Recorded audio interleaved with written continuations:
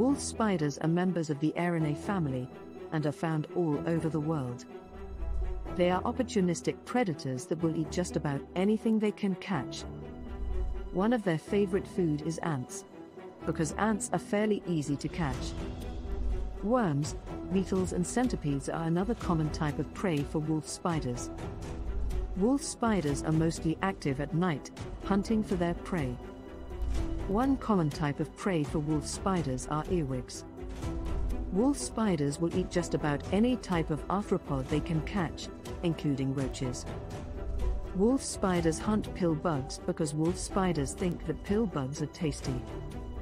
Wolf spiders will also sometimes eat other insects, such as moths, crickets, grasshoppers, and even other wolf spiders.